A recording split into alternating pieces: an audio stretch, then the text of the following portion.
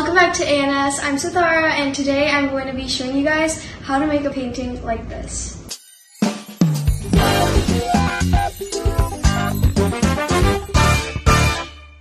So this painting is the window, and I posted something like this on my Instagram where I made a miniature painting of this. So I decided to make a tutorial on this because I thought it looked really pretty and I thought you guys would like it.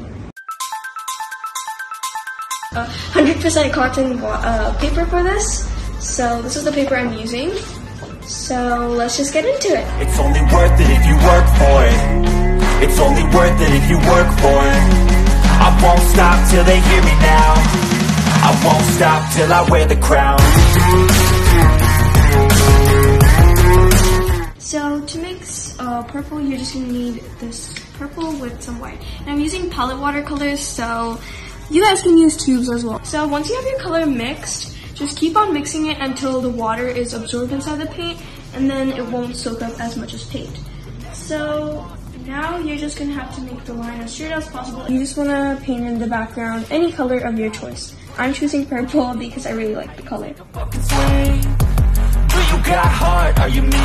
You guys also need to keep your lines as straight as possible, but if it's messy, that just makes it even cooler and funnier. And guys, try to keep your sides even, so don't make one side of the line too big and don't make the other side of the line too small. So if you guys are having trouble and you just want to keep all the lines straight, I suggest using tape. Also guys, you can make your background any color. Feel free to blend in some colors. You can add all types of colors, blue, purple, anything. And you can just blend the background. It doesn't have to be one color.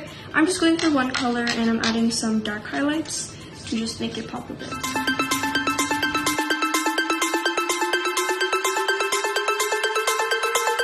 Okay guys, so now once you have your background filled just like me, and if you want it to dry quicker or if you've used a bit too much water, what you guys can do is you can use some tissue paper.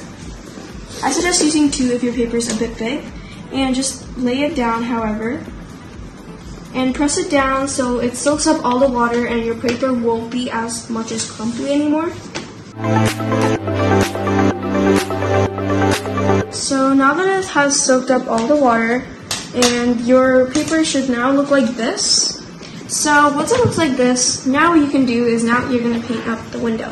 So if yours just looks a bit dry like mine, what you guys can do is you can add a bit more paint. So I'm just going to add very little.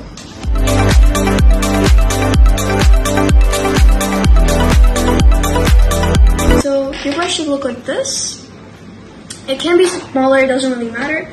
So then choose a color of your choice. I'm going with blue because it matches purple a lot. Because this is a square brush, it's going to be really easy to make the shape of the window. So you want to be really careful with this part. If not, you can just make adjustments later, but just drag it really carefully.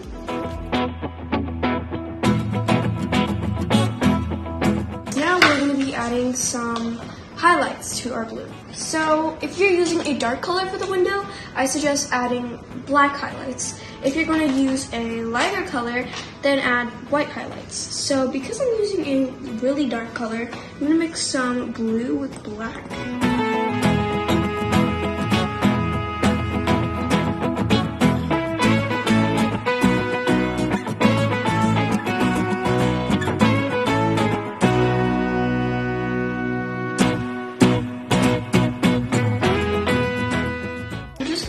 Outlining the window.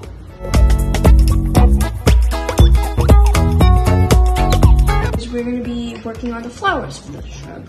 So for this part, you guys can just go crazy with all the colors. I had so much fun making these, and they're honestly so easy to make. And you guys can use markers, acrylics, any type of paint, or even crayons can work with this, as long as you guys are able to layer the paint. Now it's time to do the best part of the painting, and it's to sign. Call it my own. Thank you guys so much for watching this video. I really hope you enjoyed, and you guys can all have your little own window painting. Bye!